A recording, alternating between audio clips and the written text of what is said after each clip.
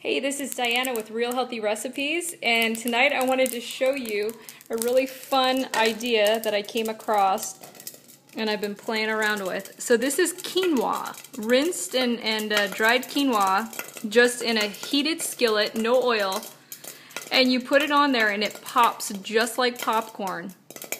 And so what you end up with is a toasty, delicious snack that's made with the quinoa seed. So it's very similar to popcorn. You can season it up, but since it is a seed and not a grain, this is lower in carbs and higher in protein and fat. And here it comes. And so yeah, it's just really easy to make and delicious and fun. So this is our finished popped quinoa here. And you can see not all the seeds do pop, but a lot of them do. And the ones that aren't popped still have a nice nutty toasted flavor. So anyways, that's what we're doing here in the Real Healthy Recipes kitchen tonight. We are having some fun popping some quinoa. You can take that one home and have some fun with that.